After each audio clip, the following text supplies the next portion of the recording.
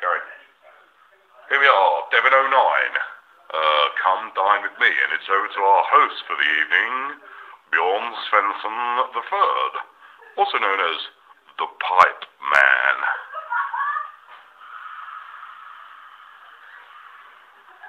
Anyways, here's my mom.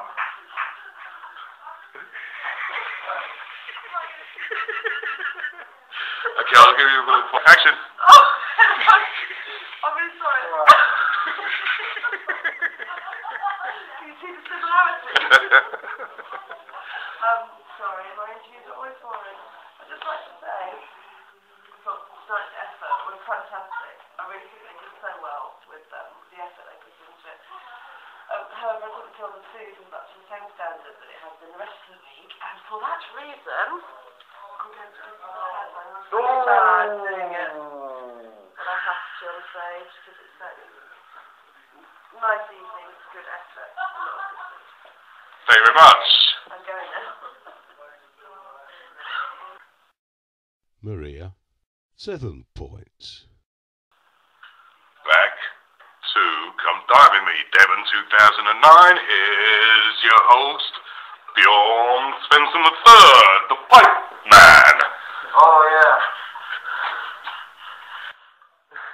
Anyway, here's, Chris with some songs. Hopefully, some good ones. Well, it's all about tonight, really. This little lament I call Stephen and Jonathan cooked us our tea.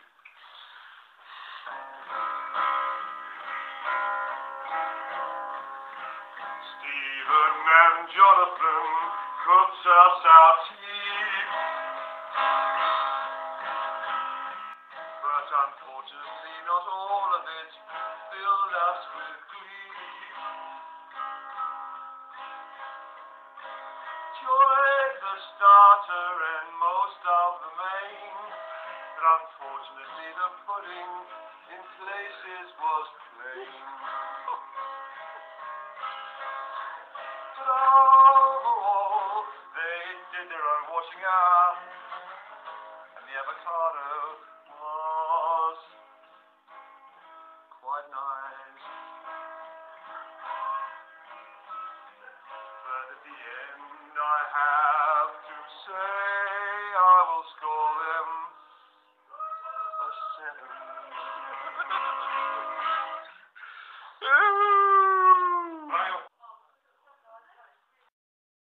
Chris, 7 points.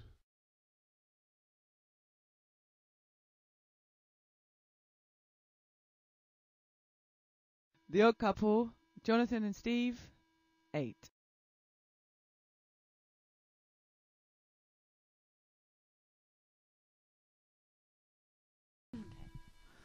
Bonjour!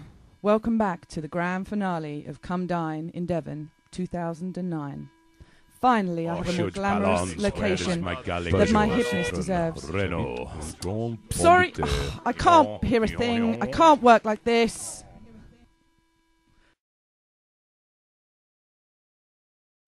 Look, when I said a cool venue, I didn't mean this.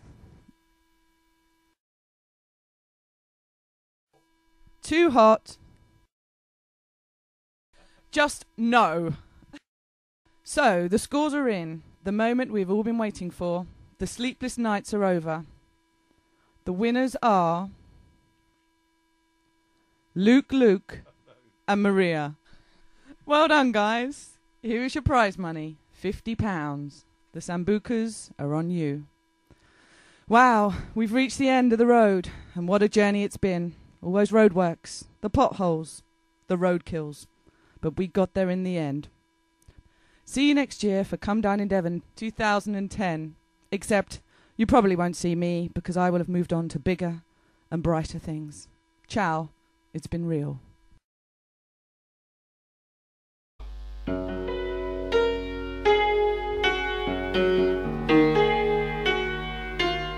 Hi, it's Lisa here.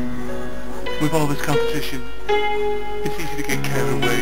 At the end of the day, it doesn't matter who won and who lost. So taking part is important. And remember, you need to be a good winner as well.